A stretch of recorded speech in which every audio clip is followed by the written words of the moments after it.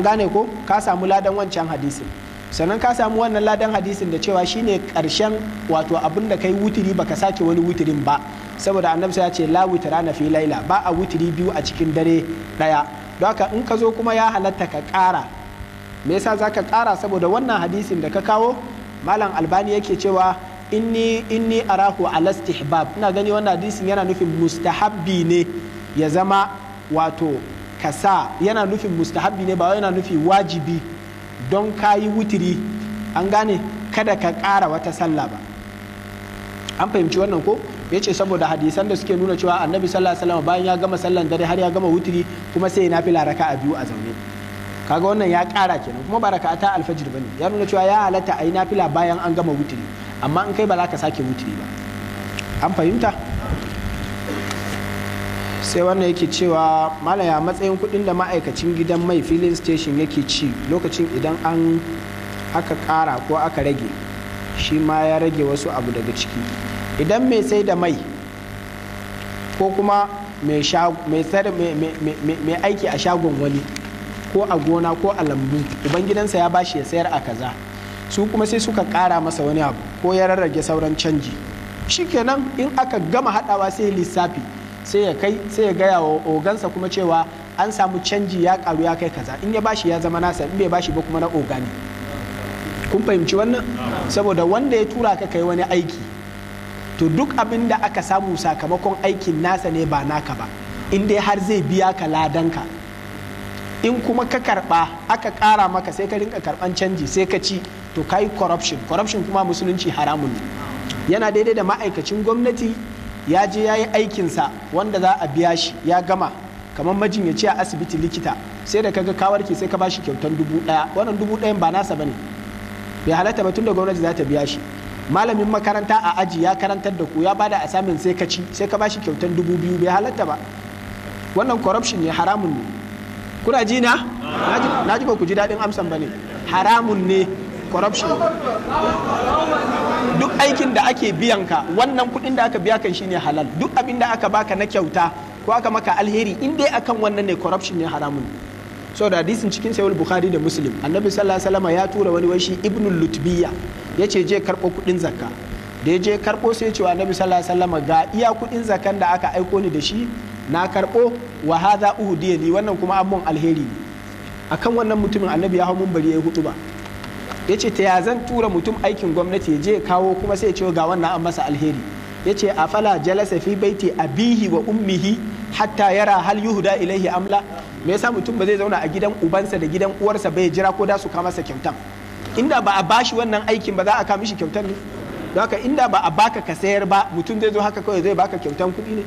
Don haka wannan abun corruption haramun ne, na wanda na ogani wanda ya baka, in ya ce maka da aka baka ya zama naka shikenan. Wannan yake cewa wai akwai ta rijiya a makarantarsu ana ɗiban ruwa a cikinta na alola, amma kuma daga sama akwai wani ɓuli wanda yake zubar da ruwan nan in ya haɗu yana sa ya canza kalansa. Ku gane da cewa abin da yake shiga cikin ruwa, duk abin da yake shiga cikin ruwa ya ɓata shi in najasa ne, to wannan abun ba za a yi amfani da shi ba, la a wajen ibada wala a wajen aiki na al'ada. Amma in ba najasa ba ce kuma abokin zamansa ne, kamar wani abu na ƙasa ya shiga cikin ruwan rijiya, kaga dole ya dan canza, ko ka ji warinsa ya canza ko warin wani abu na cikin famfo, wannan duk baya hana a yi alola da shi kuma a yi ibada. Wallahu a'lam. Menene hukuncin rataye hoto ko zane a ɗaki ko a bango? Abinda malamai masu taƙiƙi suka ce rataye hoto a bango ko zanen ne ko kuma wanda aka ɗauka a cikin ɗaki irin frame ɗin nan bai halatta ba, in dai hoton mutum ne ko hoton dabba mai rai. Dalili akai shine hadisin manzon Allah sallallahu alaihi wasallam, ya dawo daga tafiya sai samu Aisha ta rataye wani kyalle a matsayin labule a ɗakinta wanda akwai hotunan saƙan tsuntsaye da dawaki da sauransu, sai annabi ya yaga wannan abu. Sannan da a inda yake yin sallah kuma aka ja ka sake mannawa, ya ce mata amiti anni qiramaki hada, ki cire mun wannan kyallen da kika sa din, fa innahu la tazalu tasawiruhu ta'ridu li fi salati, saboda wannan hotunan suna damina a sallah. Don haka sai malamai suka ce mannawa a jikin bango bai halatta ba. An fahimta? Amma hoto haka kawai wanda za a ɗauka, wannan ta hakiki ya nuna cewa shi wannan ya halatta ɗaukan hoto. ko wanda zaka dauka a bari a cikin kamera, ko ƙananan hotunan da aka aje su wanda ba a girmama su an sa a sama ba. Haka kuma na mai inuwa wanda yake gunki wanda aka ajiye a yi statue din mutum, wannan duk bai halatta ba.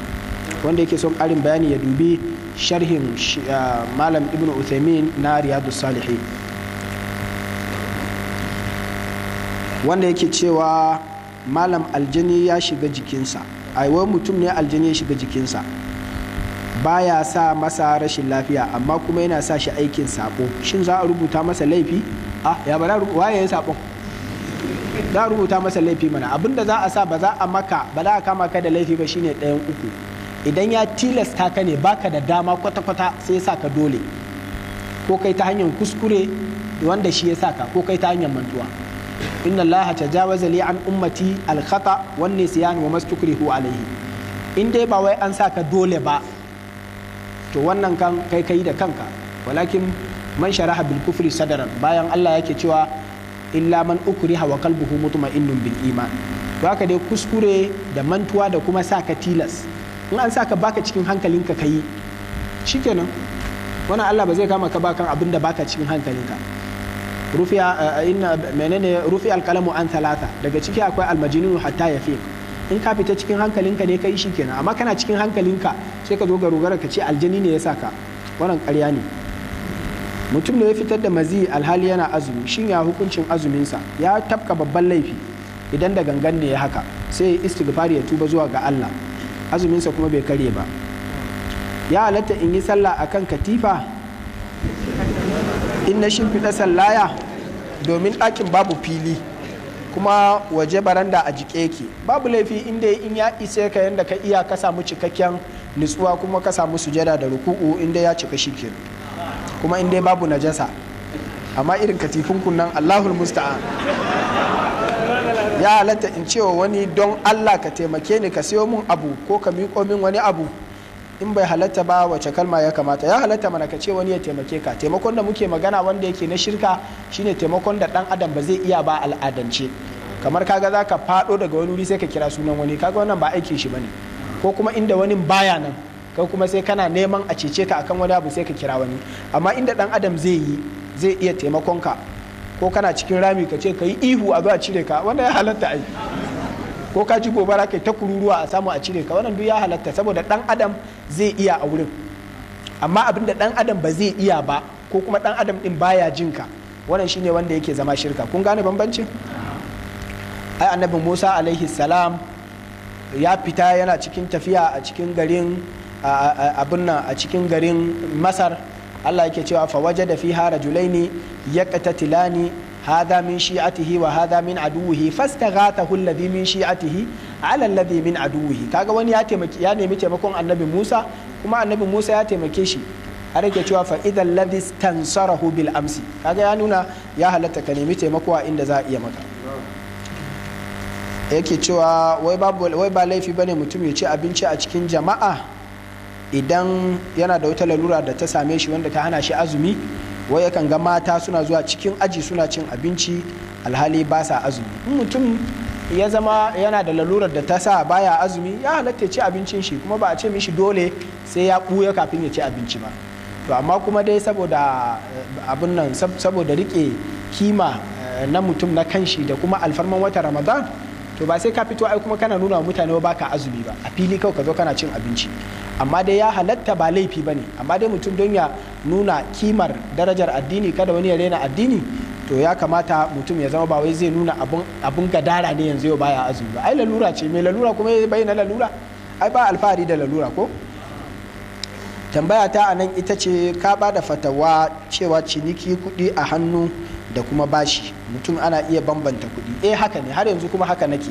Ya halatta ka ce wannan wayan naira 5,000 in da ka saya kuɗi a hannu, in kuma bashi ne 6,000, ya halatta. An gane ko? Malamai da yawa kusan ma sun yi ittifaki akan wannan ya halatta. Inda malamai suka hana shi ne wanda annabi sallallahu alaihi wasallam naha an bai'ataini fi bai'a, shine ciniki biyu a cikin daya. Shine ka ce wa mutum in 6,000 kuɗin bashi, 5,000 kuɗi a hannu sai ka bashi, kuma ba a tsaya akan guda ɗaya ba. Sai daga baya kawai ka ce 6,000 za ka bayar, kaga nan kayi bai'ataini fi bai'a, kayi baki biyu. Amma in a ƙarshe ce ni kuɗi a hannu zan saya,